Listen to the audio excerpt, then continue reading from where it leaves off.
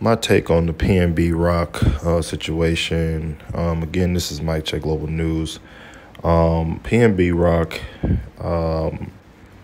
and his girlfriend were at the Roscoe's Chicken and Waffles, and a lot of people are blaming the girlfriend. A lot of people are saying that she set him up. Well, this is the thing. When you're successful, you have to protect yourself at all times. There's a lot of people who want what you want, but that shouldn't stop you from being successful. That shouldn't stop you from enjoying yourself. Just be more safe when it comes to, dropping locations and security and things like that. You just got to know how to move out here, because there are people that are looking for any opportunity, any sign of weakness to take your spot. And this was an example of somebody who wanted to take his spot, somebody who literally wanted to get his jewelry, take his money, and just have a piece of the success that he has.